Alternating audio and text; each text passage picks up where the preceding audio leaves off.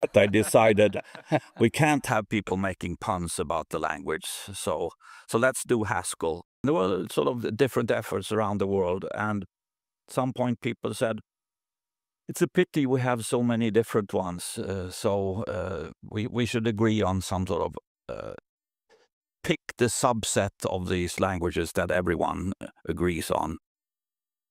And so at the FPCA conference in Portland in 19... This conference doesn't exist anymore, does it? And so people said, this is silly, we should make one conference, and that became ICSP. So at this conference, we got together in a room and said, okay, let's make a language that everyone can use, so we have the same notation, so that make it easier for people to read each other programs, and we can exchange programs. And so that's how the Haskell committee was formed. They wanted to have a name for the language.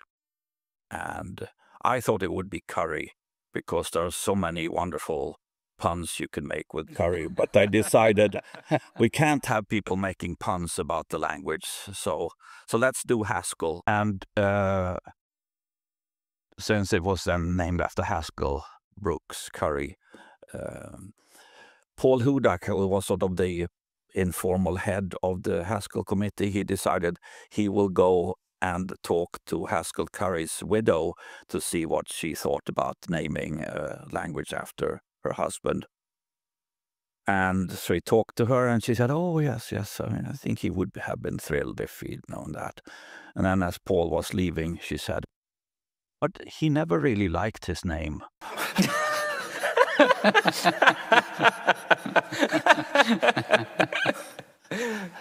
And so why am I still doing Haskell?